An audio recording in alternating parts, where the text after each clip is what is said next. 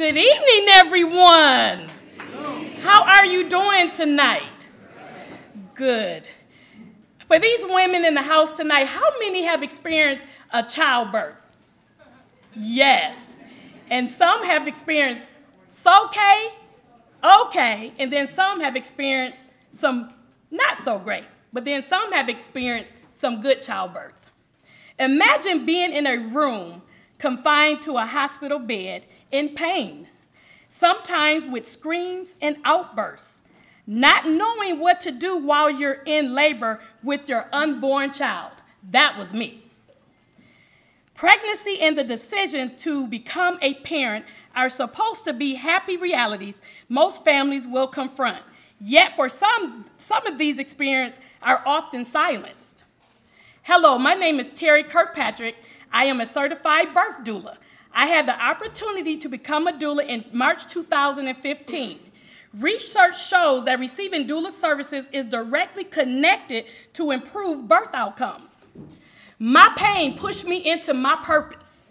That's why I decided to create Caring Hand Birth Services.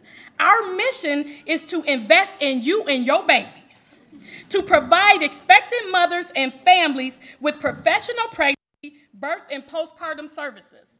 My passion is to build confidence in mothers and families to ensure them that they will have a wonderful birth experience. Our target market is women between the ages of 28 and 34 years of age with an annual income $50,000 to $120,000.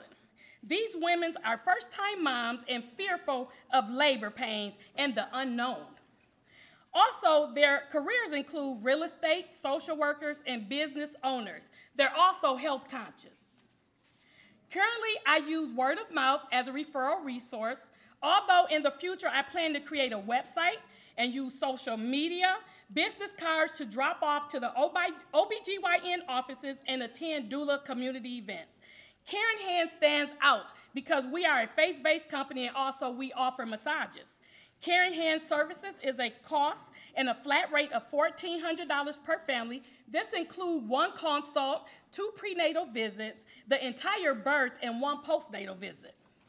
In order to bring in $70,000 a year in revenue and cover my $3,000 a year in fixed costs, I would need 4 clients per month. Currently, Caring Hands has served 14 families.